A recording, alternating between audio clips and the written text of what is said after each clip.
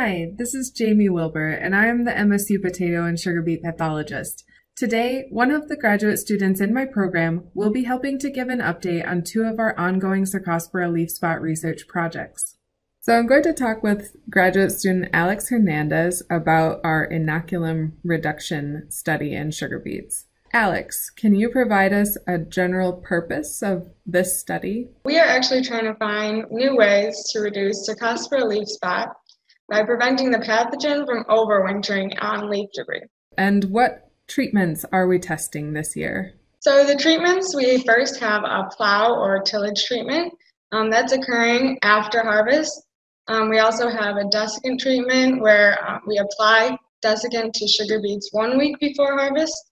Then we also have a heat treatment. This occurred just before topping at harvest. And then lastly, we have a non-treated control just for a comparison. This was for last year to see how they overwintered for this season. Can you describe a little bit more about the burner treatment? How does that actually work?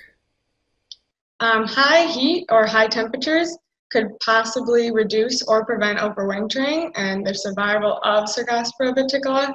The fungus is sensitive to temperatures over 104 degrees Fahrenheit, so our propane-fueled burner creates an unfavorable environment by exceeding this range for a brief period of time.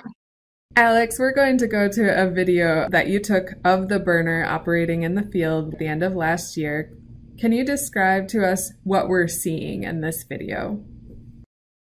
So we start by powering up the burner, and then we lower the flame over the beets, and then we heat the beets to about 1,200 to 1,600 degrees Fahrenheit. So how are we going to determine whether these treatments are effective at reducing Cercospora leaf spot?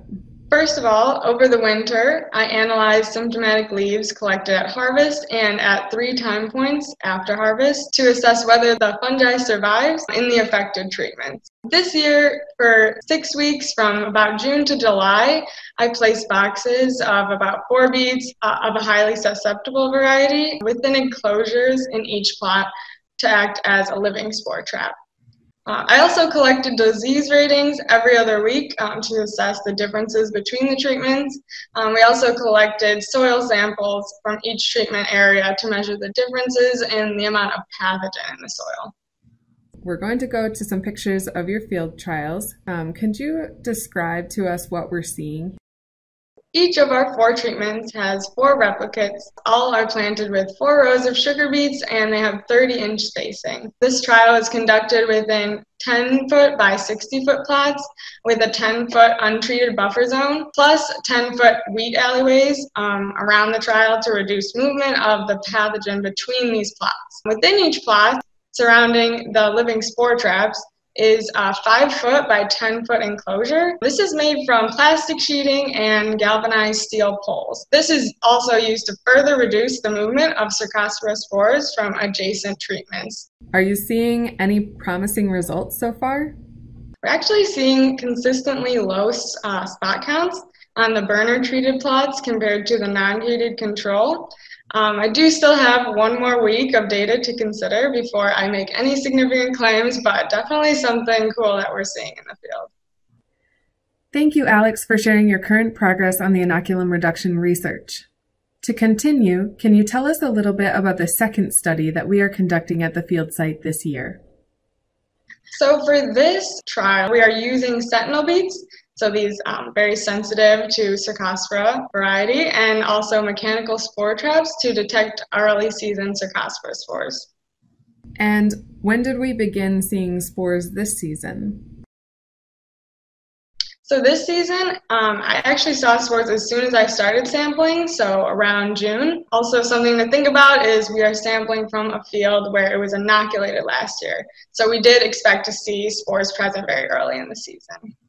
Lastly, have you noticed any patterns in the spore observations so far this year? From what I have processed so far, we're seeing some peaks in spore counts. These are occurring about 12 days apart.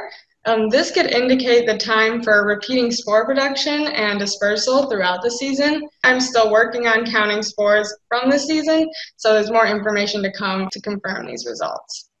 Did you detect spores before you first identified leaf spots in that field?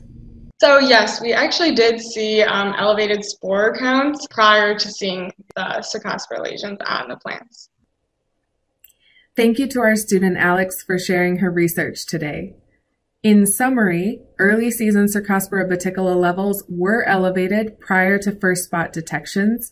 Spore monitoring efforts will further help us to develop and refine decision support tools for improved early season Cercospora leaf spot management. And lastly, Cercospora leaf spot inoculum levels appear to be reduced after heat treatment of the leaves prior to defoliation at harvest. This research is ongoing, and we hope to have more information and results for you in the future. Thank you all for joining us. Below is some contact information if there are any questions about the research that we have shared today.